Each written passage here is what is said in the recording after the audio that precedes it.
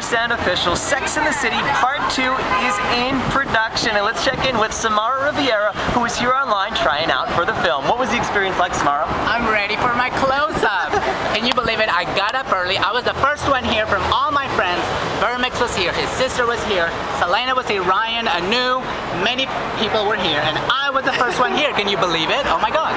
Now there's a big fashion statement with Sex and the City, and a lot of the girls today look like Carrie Bradshaw. How did you pick out your outfit, Samara?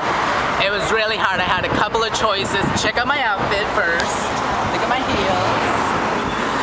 I had a couple of options and I didn't know which one to go with. Finally, at the end of the day, I just said, you know what, just go with very Samantha. I guess I'm very more Samantha inspired, I guess. Now let's talk about the film Sex and the City. If you know the television show series, they've been very, very trans inclusive. They were actually in the casting call. It said they were looking for lesbian, gay, bisexual, and transgendered folks for this film, for a scene. But when you went in for casting, there was nothing on the sheet that said trans. It was female or male. How did you go about that casting to let them know in a situation like this that you were trans, and how would you have liked them to have handled that? Well, actually, they did not specify in the advertisement they were looking for transgenders. They specified gays and lesbians. But I figured we're part of the community, and they've had a bunch of drag queens and trannies in the TV show, so I figured I might as well show up, and you know, hopefully that'll work for me, because there were millions of females, and I thought, you know, there was only a couple of transgenders, so I thought, yeah, you know, that might work for me. And what I did was I put in where they said gender, male or female. I circled female, but then right above gender I put transgender. Well, how do you think that should be handled? Because if you were going into a casting, people would see you and they would just assume female. Do you think you need to go that extra step and say I am trans? Should they be casting trans people to play trans roles? How do you think that should be handled in the bigger scheme outside of Sex and the City? Well, for Sex and the City, I definitely thought it was appropriate for me to specify that I was transgender, so I think that was really cool because they're very trans inclusive, I think. For outside of Sex and the City, I don't know. I mean, I do extra work in movies, and when I go, I don't really say anything. I mean, either they know or they don't know.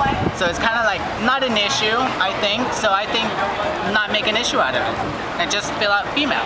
Well, we will make an issue out of it if you get cast in the film, because we would love to see Samara Riviera in Sex and the City. Only time will tell. What about you, Ryan? You were in the first part. Tell us, how was it now that it's part 2 and you want to be on part 2? Actually, part 1 was really, really fun. I got to do the restaurant scene. It's not even 10 seconds on camera when Carrie announces that she's getting married, and I go, oh, my friend's getting married, and I'm sitting in a restaurant and I went and I just peeked over the side. I'm sure it's not even 20 seconds of screen time, but it was a really good experience. And being a New Yorker, Sex and the City is quintessential New York City.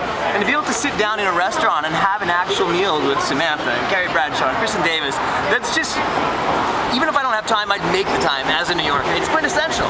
Yeah, and what else? How was your audition today? Here's the one thing that I learned. Cameras are very, very tricky. They're taking everyone's photograph. You could bring your own, but they'll take a photo and it clicks, but then it clicks again. So you really just have to stay in the moment and look right into that camera, and after it clicks, keep looking into that camera. That's my word of advice. I haven't done casting in a while, so I just went because I wanted to be in Sex and the City with you. So that caught me off guard. And you always learn something when you go to a casting call. What did you learn today? Well, be on time, be the first one here, and you'll get through. And, you know, just, you know, it didn't really matter what outfit you were wearing because they took the picture from, like, the waist up, and a lot of girls were, like, wearing these stiletto heels, standing in line the whole morning, and it didn't even really matter. But, you know, I guess they look fabulous, and there was a lot of people out here doing interviews.